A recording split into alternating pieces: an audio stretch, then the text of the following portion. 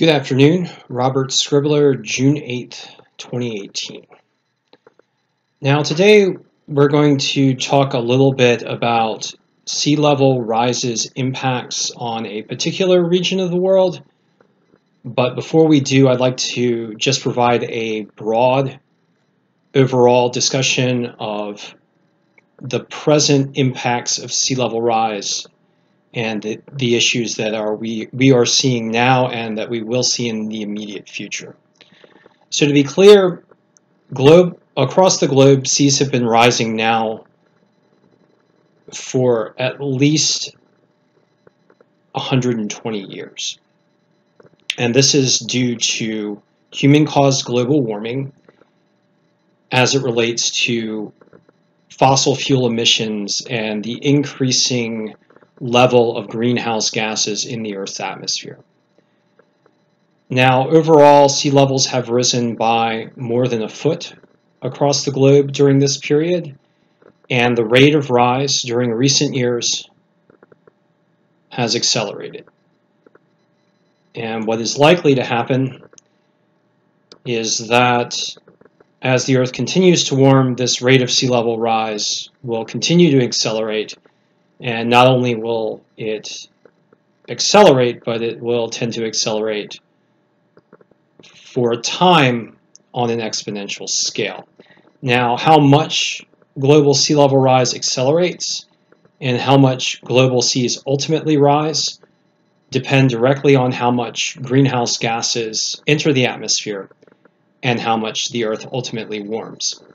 And so we're in a situation right now where coastal cities and inhabited regions and critical ecosystems are under threat by sea level rise, and whether or not those regions survive will be the direct or are inundated will be the direct result of our choices with regards to primarily energy use over the coming years and decades.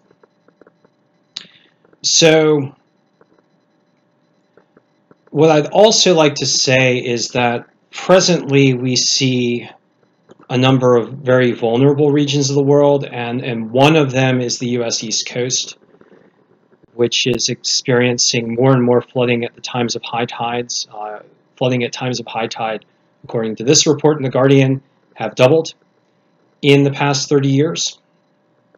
And this is a situation that will continue to worsen. How much it worsens is dependent again on how much additional greenhouse gases we dump into the Earth's atmosphere through fossil fuel burning.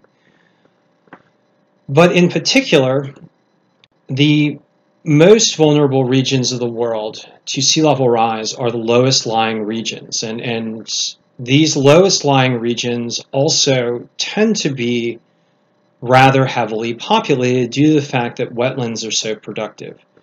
And so these low-lying regions often are at river deltas. And so areas of serious concern involve the Mississippi River Delta, which is highly populated, the Amazon Delta, which is less so but is a critical ecosystem, the Rhine River Delta in Europe near the Netherlands. Netherlands is very low-lying. The Nile River Delta, which is heavily populated. The Indus River Delta, which is heavily populated. The Yangtze River Delta in China. And the Mekong River Delta in Vietnam, among others. So today we're going to talk a little bit about the Yangtze and about some impacts that are appearing in the Yangtze River Delta region.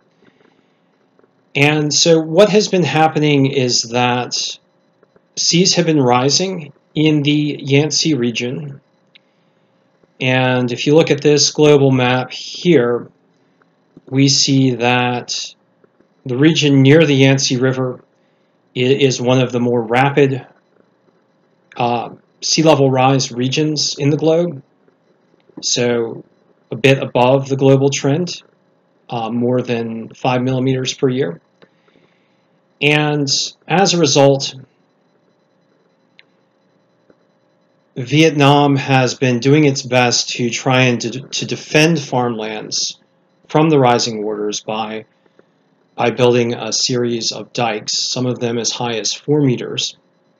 And in a number of respects, these dikes have protected lands from inundation, but what it has not prevented is the invasion of saltwater into rice-growing regions. And a recent study